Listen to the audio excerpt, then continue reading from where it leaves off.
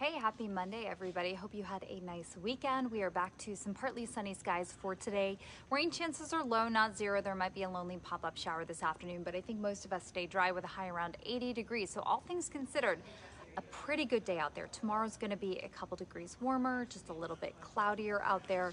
And then I think starting probably Wednesday night and for the end of the week, we've got rain chances returning, especially to the Cape and the islands. Out there, we're still working on the northern extent of that late week rain, but you know, we're gonna go from pretty quiet weather early this week to potentially some showers and a good little soaking here around Thursday of this week. Humidity wise, you're in a good place for today. It's not like super dry heat, but it's definitely not going to be tropical feeling out there at all.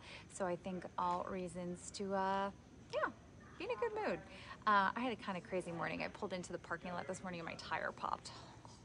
So hopefully that is not an indicator of the week that is to come.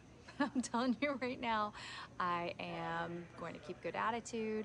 I am very thankful it happened when I got into the parking lot. It didn't happen on the highway this morning. So I do think that, you know, maybe that's a good sign. You know, I'm looking here, guys. I'm searching for my silver lining.